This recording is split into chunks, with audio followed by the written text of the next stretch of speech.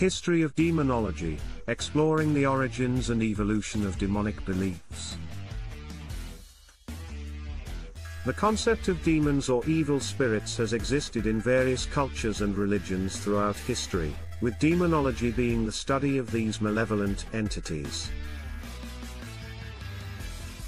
The origins of demonology can be traced back to ancient civilizations, and the idea of demons has evolved over time in different cultural and religious contexts.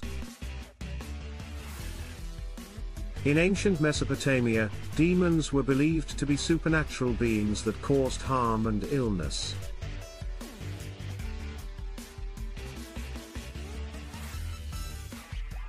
The Babylonian demon